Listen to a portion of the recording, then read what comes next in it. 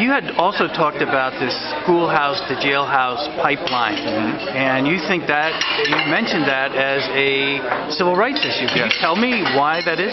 Well, the United States Commission on Civil Rights has 51 state advisory committees, and several of our state advisory committees here in the southeast region of the United States have actually recently looked at the topic of disparate school discipline and how it impacts students of color.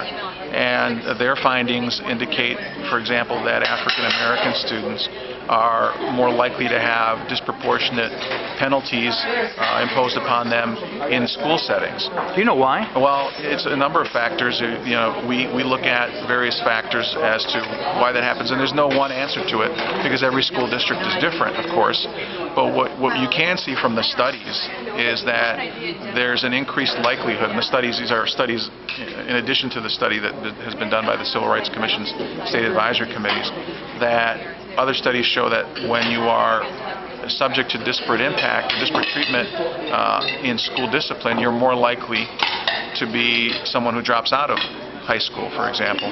And if you're more likely to drop out of high school, you're very much more likely to interact with the criminal justice system. And then we see when students of color or people of color interact with the criminal justice system, there are studies out there that show that they're more harshly punished, so there's disproportion there. And that's what we've seen as the school-to-prison pipeline.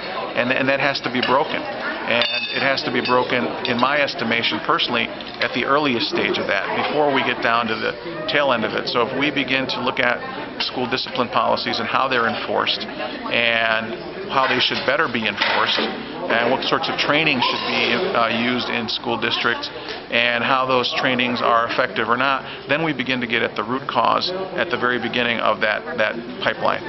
And who breaks that pipeline?